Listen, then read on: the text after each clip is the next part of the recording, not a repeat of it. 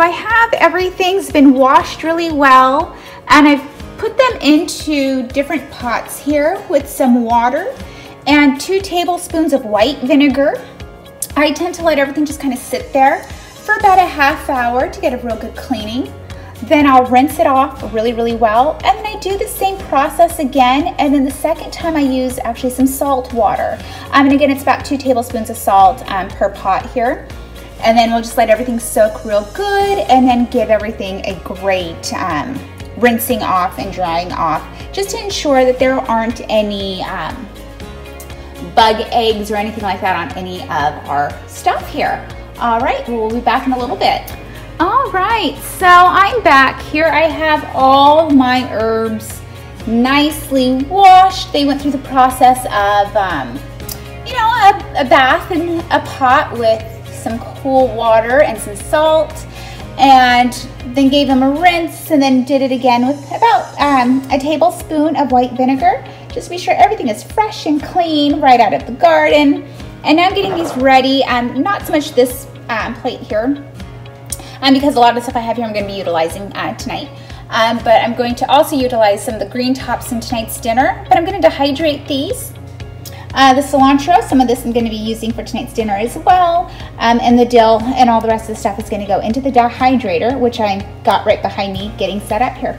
So I will be back in just a moment after I get that dried off and ready to go into the dehydrator. Okay, so I layered everything layer by layer into the dehydrator here.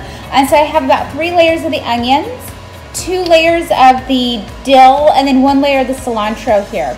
I have it on medium setting, and it's on, and it'll work and do its magic for about 5-6 hours. You get everything nicely dehydrated.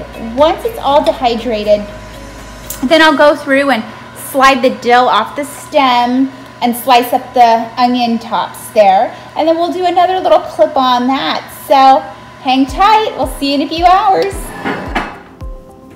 Hi everybody, okay, we are back. Thank you for hanging in there. On the last video, or posting, however you want to call it, I was going through the process of dehydrating my herbs. So I have my little container here, and this is so cute. I got this on Amazon, and it came with all the little labels here. It was a case of like 24 of them, but I can post the link on there for you. But we got our dill all dried here. We did other herbs, but I just wanted to go over with the dill. And with this, basically just, now that it's dry, we're just gonna peel it off here. We'll do this here, and it, you know, it dried everything about, how long did I do it? About 7 to 8 hours. I just kind of put everything in the dehydrator and just kind of let it go. Let me tell you, the house smelled so good. I just kind of peel the little leaves off the stem here.